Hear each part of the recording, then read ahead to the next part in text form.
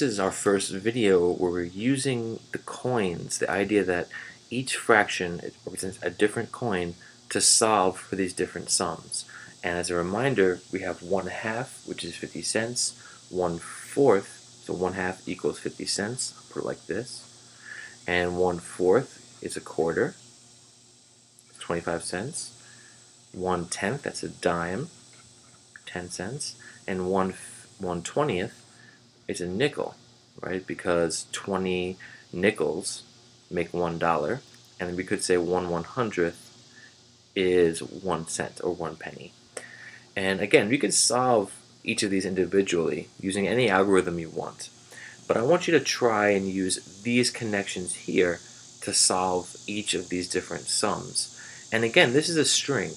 And what that means is that each of these sums connects to each other.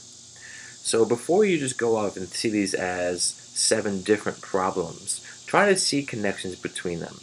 Just take a few moments and look at this as if you're adding up coins. Try that out. I think you'll like it. And then see if there are connections between each of these problems. When you're ready, I would pause this video, and when you're done, we can unpause it, and I'll talk you through some of the connections that I see in each of these problems. Okay, so the first one, 1/2 and 1/4. Well, I'm thinking of it in terms of coins. So this is 50 cents, half a dollar, plus 1/4, or 25 cents. If I had 50 cents and 25 cents, I have 75 cents, and that's out of $1. So we can think of this as 0.5, 50 cents, plus 0.25, and that's equal to 0.75. And we're not going to talk about it too much in this video, but this is 3/4, right? Because that's 3/4 of $1. You can think of this as, I guess you can't talk about it, 75 is 3/4, $1 is 4/4, so this is 3/4 out of 4/4, or 3/4.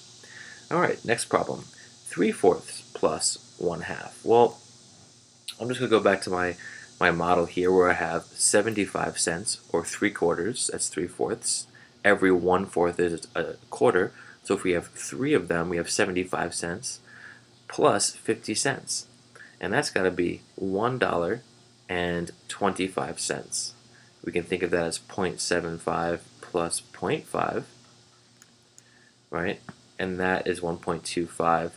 Or we can think of it as $1.25, or, whoa, excuse me, 1 1/4. So 1 1/4. And we move on.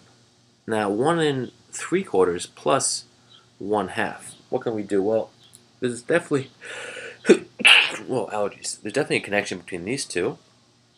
We have 1 3/4 here, which is 1 more than 3/4. So this term is a full whole number above this. So the sum, what does that mean? Well, the total sum then has to be 1 whole greater. So instead of 1.25, it should be 2.25. So it's $1 more. And that makes sense. 1 3/4 is like $1.75, and before we just had 75 cents. And we're adding 50 cents to that, or 0.50. And that has to equal 2 and 2/4. And you might realize that, 2 and 1/4, excuse me. That's equal to $2.25. Keep going here. Now we have 2 1/2 plus 1 1/4, and we can solve that from scratch, or what I see is that in our first term here, we had 1/2 plus 1/4. Now we have 2 1/2 plus 1 1/4. So that original equation right here is kind of hidden here in this one. We have 1/2 plus 1/4. And we're also adding another $1, $2, $3 to this amount. So our first answer was 3/4. So now we have $3 more, so it should be 3 3/4. And we're saying it's $2.50, so 2.50, plus $1 1/4, 1.25, which is equal to $3.75. Okay, moving on. 3 3/4 plus 1 1/2. Well, do we have a connection anywhere? Again, we can go back to this one. Instead of 1 and 1/4, which we got here, we now have this whole number and this whole number to add to it. So it's 4 greater than this term right here. So instead of 1 and 1/4, we should have what? 5 and 1/4, right? I think that's right. I'll check that in a moment. So 1 and 1/2 is like $1.50, plus 3 and 3/4 is like $3.75. Oops, plus 3.75. $3 plus $1 is $4. Plus 50 cents is $4.50. Plus 75 cents is, yes, 5.25. And notice, in order to solve these, when I use the coin model, I'm automatically transferring between decimals and fractions and mixed numbers, just going back and forth. Now we have 9 and 1/2 plus 5 and 3/4. Again, same thing here, right? Except what? Well, here was 3/4 plus a half.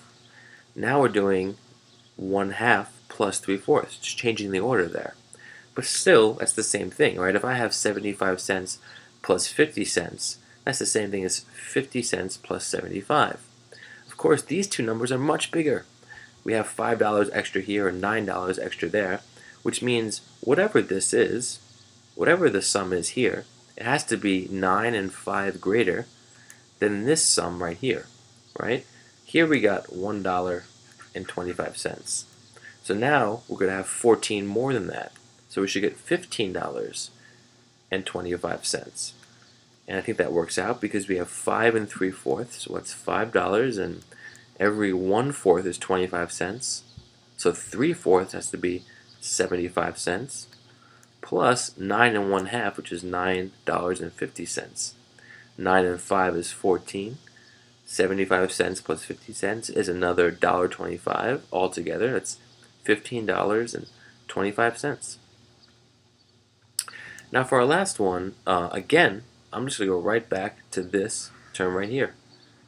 Because here we have a half and a third and 3/4, just written in a different order. So really, this answer should be 101 plus 10, or 111, bigger than this right here. 111 plus this is 112 and 1/4.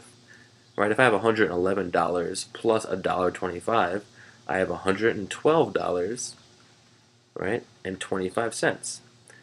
And think about what we just did right there. 101 and a half, which is 101.25, plus 10 and 3/4, so 10.75, is very simple to think about if we just look at the fractional parts as coins and then add the whole numbers separately.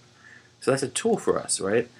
This intimidating fraction sum is really can be thought of as 50 cents plus 3/4, which is $1.25, plus the whole numbers. So we come with a strategy here where we can just add the whole numbers, add the fractional parts, and then bring them all together.